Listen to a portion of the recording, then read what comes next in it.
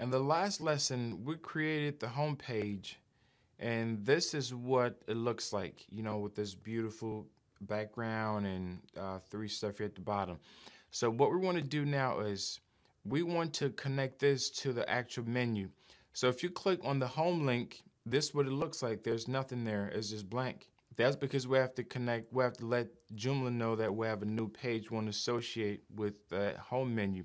So you go over to menus and you click on the main menu, and you want to click on home, or whatever name that you title that particular page. And then where it says menu item type, you want to click on select, and you want to go to SP page builder, and then choose the page.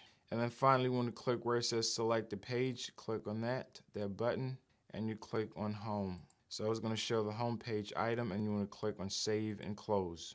Okay, so this is what the home page looks like now. So let's refresh it. So once you refresh it, all the stuff that you created before now is shown on the home page, which looks great.